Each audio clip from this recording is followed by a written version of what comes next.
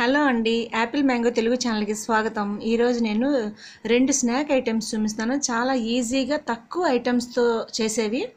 ఒకటి మనకి ఇంట్లో శనగ పలుకులు ఉంటాయి కదండి, అవి నీళ్ళలో నానబెట్టుకొని చేసేది. అంటే మనకి ఉడకబెట్టడానికి పచ్చివి దొరికినప్పుడు మనం ఇలాగా చేసుకుంటాం. అవి సీజనల్ కదా, ఇయర్ మొత్తం దొరకవు.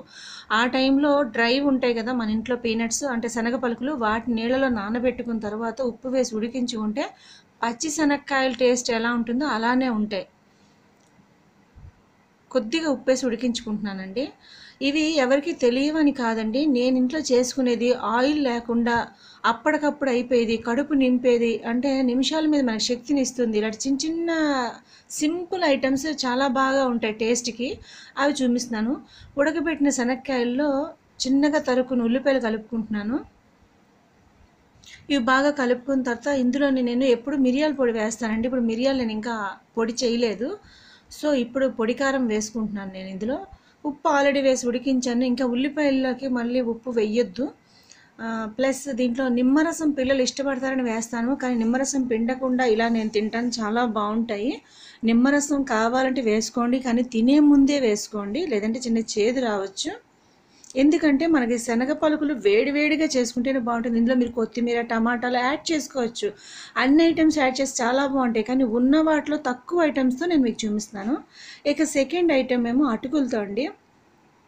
ఇది మీరు వారం రోజుల పాటు నిల్వ ఉంచుకోవచ్చు, జర్నీస్లో కూడా అంటే మనం ప్రిపేర్ చేసుకుని జర్నీలో తీసుకెళ్ళచ్చు.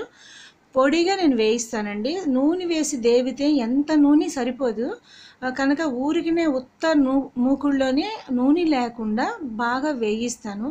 ఇంచుమించు సగానికి వేగుతాయి కదా, కరకరలాడే పరిస్థితి ఎప్పుడు వస్తుందో అప్పుడు ఆయిల్ వేసుకుంటాను నేను. దానివల్ల ఆయిల్ తక్కువ పడుతుంది, సేమ్ క్రిస్పీగా టేస్ట్ వస్తుంది. డీప్ ఫ్రై అటుకులు ఎలా ఉంటే అలానే వస్తుంది. ఇవి దంపుడు అటుకులు తీసుకుంటే ఇంకా మంచిదండి. అటుకులు మనకి ఎంత మంచిదో మీ అందరికీ తెలిసిన విషయమేని, కడుపు నింపుతుంది. ఇవైతే ప్రయాణాల్లో కొంతమంది కందిపొడి కలుపుకొని తింటారండి. అది నేను వింటే నాకు అనిపించింది ఎలా తింటారని. కానీ బయట దొరికే ఫుడ్ కన్నా పూర్వం పెద్దవాళ్ళు ఏంటంటే ఇన్ని అటుకులు కందిపొడి పట్టుకెళ్ళి ఈ రెండు కలుపుకొని తినేవారంట.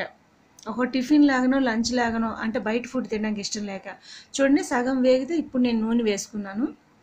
ఇప్పుడు మీకు ఇవి క్రిస్పీగా ఉంటాయి, నోట్లో వేసుకుంటే చాలా క్రిస్పీగా ఉంటాయి. ఇప్పుడు రెడ్ చిల్లీ వేస్తున్నాను, అంటే కారం వేస్తున్నాను. ఇందులో మిరియాల పొడి వేయను. ఉప్పు కూడా కొంచెం వేయాలండి, అటుకుల్లో ఉప్పు శాతం ఉంటుంది కనుక చాలా లైట్గా ఉప్పు వేయండి, లేదంటే బాగా ఉప్పు కషాయం అయిపోతే తినలేము. తర్వాత ఎక్కువ రోజులైతే మాత్రం ఆయిల్ వాసన వచ్చేస్తాయి. అంతే అండి, ఉన్న ఐటమ్స్తో సింపుల్గా. దీంట్లో మీరు పల్లీలు వేయించి వేసుకోవచ్చు, పుట్నాల పప్పు వేయించుకొని వేసుకోవచ్చు, జీడిపప్పులు వేసుకోవచ్చు. అన్ని ఐటమ్స్ ఉన్నప్పుడు కాకుండా ఏవి ఉంటే వాటితో చేసుకోవడానికి అండి. చూడండి, సింపుల్ స్నాక్ ఐటమ్స్ ఈ రెండు కూడాను. ఒకసారి మనకి సాయంత్రం స్నాక్ ఏం చేయాలని అనుకుంటామండి, ఇది చాలా ఈజీ ప్రాసెస్ కదా. శనగ పలుకులతో అప్పటికప్పుడు తినడానికి, అటుకులు నిల్వ ఉంచుకోవడానికి. మీకు ఈ వీడియో నచ్చితే లైక్ చేసి షేర్ చేయండి, సబ్స్క్రైబ్ చేయండి. థ్యాంక్ యూ అండి, థ్యాంక్ యూ ఫర్ వాచింగ్.